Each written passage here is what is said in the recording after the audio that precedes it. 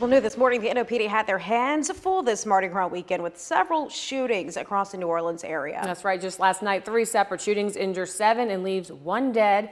That deadly shooting happened on the Bacchus parade route. WGNO's Zach LeBay is live on the route with the latest information. Zach.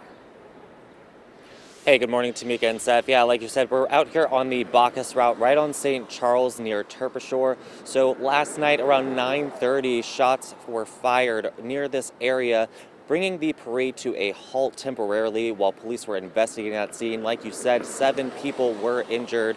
One of them unfortunately died. One of those people shot was actually a young child. So we do know that those people are in stable condition at the hospital. So that is definitely some good news there. Now, police responded to the area fairly quickly, able to arrest the suspect within a 1-block radius. Now, whenever they were out here, they also searched the area, finding 2 pistols. And of course, this is definitely not how anyone wanted that parade to go.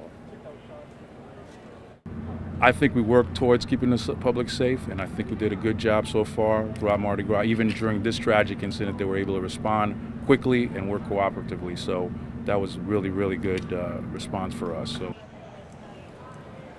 And now police are still investigating this. This is an ongoing investigation, so there are no details out yet about exactly what led to the shooting. But as soon as we find that out, we will bring those updates to you on air and on our website, WGNO.com.